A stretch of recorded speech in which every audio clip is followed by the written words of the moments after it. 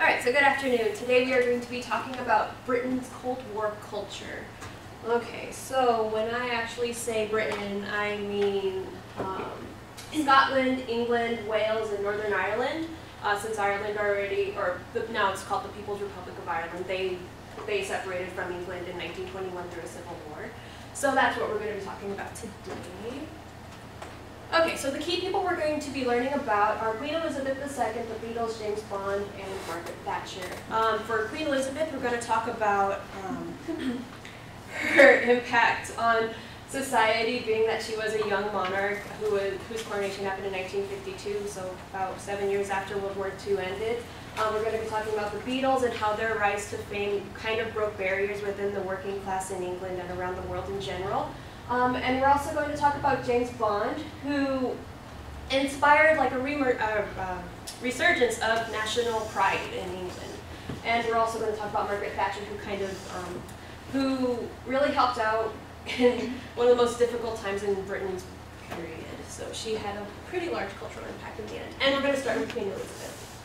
So it was 1953 when Queen Elizabeth II was coronated, and this is her full title and where she actually kind of rules everywhere, which is Queen of the United Kingdom, Canada, Australia, New Zealand, Union of South Africa, Pakistan, and Ceylon, which I had no idea she had like those last three ones. But anyway, so her father did die on the 4th of February in 1953, and it's interesting that she wasn't coronated until June of that year, of 1953, I'm sorry, that's a wrong date. And HRM just means Her Royal Majesty's coronation, that's all. Her first year of reign was deemed a golden year, which basically means that she reigned, that it was just a year of great prosperity for England, and that there was just a lot of positive things going on for them, and people just ended up liking her, which was great. And then also, the reigning monarchs were seen as a symbol of hope and strength. During the Cold War, there was a speech written out for her to read in case there was nuclear fallout, but she never ended up reading it, and actually 30 years later, I think last year, they released the speech, and one of the quotes that they were going to have her say was, "Our brave country must again prepare itself to survive against great odds." So that would have been said in 1983. So that kind of shows how Britain kind of looks up to a monarch for just any sort of like stability within the nation. It's much more of a symbolic position instead of an actual ruling position, because they don't really have any sort of say in Parliament. That's why they have a Prime Minister. So really, they kind of developed this royal culture in England, especially when Queen Elizabeth was coronated. She was young, she was in 1952, and she was born in 1926, so she was like almost 30 years old when she was coronated, which is a lot younger than her father, who's actually King George, who they based the film, The King's Speech, off of. So it was interesting to see that and also kind of make connections. So speeches during wartime, as well as times of hardship, are still very common in England. So that just kind of gives solidity to having a queen or any sort of monarch in any sort of country, just to kind of be like, oh, we're strong, you know, we carry on, sort of thing. So anyway, her upbringing is, it's a little stereotypical to think that people in Britain are brought up to have like a super posh accent, and oh yes, I eat tea, or I have tea and scones for breakfast every day, sort of thing. But it really kind of breaks this barrier, especially when we're getting into talking about the Beatles, because they weren't from like a centralized city like London. They were from Liverpool, which is way up north in England, near Manchester, pretty close to Scotland. So they were actually, they call people up there like Scousers, because they work in the boat yards and they do all the manual labor. So that's what they're kind of known for. They're not really known for any sort of like cultural boom. That doesn't happen until like the 1980s and 1990s.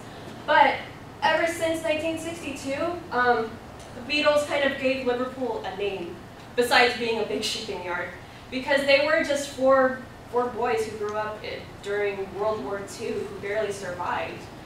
John Lennon's dad actually left him to go off to war, and that was pretty hard for him. And his mother died also, which was very tragic and definitely that affected him in his career. But to show that these four guys, just John, Paul, George, and Ringo, or Richard, they just kind of grew up in a very hard time. They grew up in a working class family. So what can we learn from this? From knowing what World War II was, and knowing like what was being fought, and like kind of like an emergence of human rights, along with just groundbreaking things that were happening in entertainment, like Elvis Presley going to war for America, for example. What can we learn from the Beatles, just from like their upbringing in society? Because these guys ruled the world in 1964, but they had no one had any idea who they were when they first started out in 1959. They were out in the Cavern Club just working so hard, not even eating, touring throughout Germany. But yet these working class boys ruled the world in 1964 until 1970 when they broke up. Isn't that amazing? That you could come from nowhere and end up ruling the world. Yes. Okay, so yes, their musical career spanned from 1959 to 1970. So they possibly had one of the largest impacts on rock and roll. And this is all coming from, like I said, emphasizing a working class. So for Americans, I'm not too sure about how they thought of England before rock and roll. I mean, they saw the Queen, they saw the King at one point, but they never really gave thought to like the working class. They only saw soldiers, they saw hardships, but they never saw like actual citizens outside of London. So just kind of like putting Liverpool on the map with the Beatles is something huge that happened. So yeah, each Beatle had success after the disbandment, and each became active in the protest culture, John Lennon most notably. But also we could learn from the Beatles. You know, the Rolling Stones came out of this. They came from a small borough outside of London, and they also came from nothing and ruled the world at one point. So did the Who, and just a bunch of other cultural icons came from small beginnings, whereas people might not recognize or kind of make any sort of connection between like working class into huge success, like unimaginable success. So that. Okay, so fiction and heroism. So 1962 also brought us the first James Bond film called Dr. No. James Bond was actually written by Ian Fleming in 1953. Ian Fleming actually did serve in World War II, and I believe a little bit in World War I. So he did write the Bond character as like his own little adventures, and as also just like a little free space for him to think about stuff and just for fun, really. So James Bond, the gadgets are very quirky, but the imagination is there. And I think that, especially with James Bond as a character, during this time, during the Cold War, it kind of gave Britons an idea of like, you know, what could possibly happen if there is nuclear war, what sort of enemies are out there against the Russians or any sort of other communist parties out there. So super spies and espionage were popular in Britain during the Cold War because mainly, well actually the majority of people who did write about Cold War espionage, fictional characters, they did serve in World War II, and they were looking into Cold War studies, and there were some people who were rogue spies, but that happened more in America than it did in England, who did share their stories and make it into something, you know, not formidable, sorry, something more sellable for the media and just for people to learn from it. So yeah, and then also it's interesting to think that James Bond was a hero, but he didn't have like a real past. I mean, like the books were written, and also, yeah, the majority of the movies, like 22 movies, probably like half of them are actually the books that had to do with James Bond, and then other authors did take over and did write some stories about James Bond, and they were formed into movies as well. But the initial James Bond, like Dr. No, not Quantum of Solace, sorry, that's incorrect. So Dr. No, and most recently Casino Royale, which was actually the first James Bond novel, was put to screen, and those are actual books, so it's not just someone wanting to be Ian Fleming and creating a good character story. But also his love of Queen and country It was uncanny to any other sort of hero at the time. So in this case, since you did have like a huge icon, and it's interesting because Sean Connery is not English, he is Scottish. So there were a couple warts that were like, no, he can't play it because he's Scottish and James Bond is British and is English. And he ends up being one of the most iconic James Bonds ever. And that also kind of gives into like what it means to be British at the time and who to have your trust in. Because Scots, Northern Irelanders, and Welsh people in England, they're all considered British. So it's even still now people don't like each other just because they're in different parts of the country, but they're still considered British. But yes, it just shows that, you know, just little barriers were broken with, you know, him being Scottish, and also, you know, it was perfectly fine with the actual author for him to be playing James Bond, which was big too. But yes, a love of Queen country also kind of came up again, especially in the early 60s when the Cold War was really taking place, so that there was just like a new sort of nationalism that was happening in a good way, not in a Hitler way. So that's important. Okay, so again, with representation. So many critics applauded the James Bond franchise, which they still do now, with the exception of like the latest film, which I thought was okay. It could have been better, but it was okay. It was a good throwback.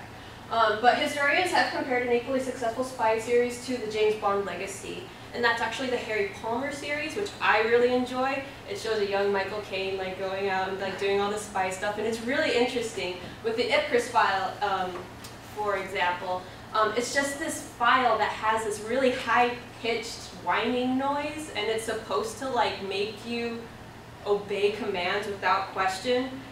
And that's very Soviet sort of technology that people were afraid of. So kind of pitting that in a movie kind of brings a realization to what, you know, the public's fears were, especially like in Britain.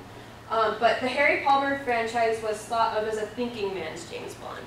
It's not too well known, but it's worth looking into because it is very similar, with the exception of like there's hardly any misogyny or sexism in it. It's still a very good series that I really enjoy. But it is a good comparison just to show like what sorts of technology people were afraid of during the time. James Bond as a character representation of Cold War conflict and policies. The reason why people think of Harry Palmer as a thinking man's James Bond is because James Bond just does stuff. He doesn't think about it, he just does it. Anybody could push the button, anybody can cause a war. James Bond could cause a war if he wanted to, I bet. But he just does it. And that shows like a lot of how the community might have been thinking about how it would be possible to just go into a war by accident. So that was something else that worried people at the time. And then we're also going to talk about Margaret Thatcher. Margaret Thatcher was also known as the Iron Lady in Russia. So her prime ministership didn't start until 1979. But she did have very humble upbringings. She was bullied all the time for being super smart and also just for being a girl, just as you do. She graduated Oxford, and she's actually more proud of the fact that she's the only prime minister to have a degree in science instead of political science. She doesn't even like the fact that she's the first prime minister. She loves the fact that she's the one that has a science degree in biochemistry instead of a political science, which is interesting. So yeah, so she becomes Britain's first female prime minister. She's also very conservative. That and the conservative policies that she has during the time, especially like during the Falkland Wars, which actually brought the UK out of the recession, was pretty amazing. But the policies and the conservative views that she had made her one of the most hated prime ministers of the time, because it looked like she didn't care about anybody. It looked like she just didn't have a heart. Like, people often say that she has like a stone for a heart instead. But it's all very interesting only because she's a woman, and if a man had been like doing the same exact thing as she was, would we give any sort of second look at it? But she did hold herself very well. She did go through like certain classes, and if you watch The Iron Lady, which is a great film, it'll show you how like she did handle everything in those sorts of situations. But yeah, I like this little cartoon. Oh, it's sad that she had to die, but it just says, "Think it was easy to help do it? Try doing it whilst in a skirt, suit, and high heels." And she was also not one to be oppressed by men. She always liked wearing bright colored suits. So you would just see a bright blue suit or a bright pink suit, skirt suit in Parliament among like gray, black suited men. And it was like, oh, that's her. And she just kind of like left her mark on England, being like, I did this, you know, without any of your help, sort of thing. Because there was very little help for her. Okay, so her policies were very controversial at the time. So as a woman, she became a symbol of strength and extreme ambition. She did not care what you thought about her policies, she just did them. She had advisors who just wanted to quit, and some of them did in fact quit because of like certain policies that she was saying, because they had they just didn't agree with her. And so it was to that extreme that they actually quit. So the most satisfying notion of her term would be proving herself wrong. One time when she was being interviewed by a little kid, it was just for this one fun little TV show that they had in Britain at the, back in 1977. A kid asked her, you know, do you think there's ever going to be a female prime minister? And she's like, no, I don't think there's going to be one in my time. And she ends up being the first female prime minister, which I thought was great because she just proved herself wrong. And it was just like kind of a sign of the times, especially since it was like 1979 going into the 80s. And that sort of wave of feminism also carried her, which was just cool. And then one of her quotes saying, being powerful is like being a lady. If you have to tell people you are, you aren't. So she's very adamant about her position, and she just enjoyed it while she could, and it still has a big cultural impact in England. When I was there last fall, a lot of people are starting to agree with her policies because she did bring England out of a recession, out of like, yeah, because there were so many strikes. Like garbage was literally piling up on the streets because she refused to like pay the wages, or she refused to raise the wages of civil servants. But she didn't, and it ended up for her benefit and for England's benefit. And I think that's also something that we have trouble with today, because she did have such staunch views. She just doesn't, or her policies just didn't. They just stood. For better or for worse, and people find themselves being very fond of her now. Yeah. And that's usually what Cold War Britain was all about. Besides having to go into like the mod scene, and besides having to go into like certain subcultures that weren't like super impactful. I mean, punk was probably one of the most impactful, but it didn't have anything to do with like the Cold War. So, but usually just like the spy films and major people. What it has to do, especially in Britain, because it's so small. So, yeah, that's it.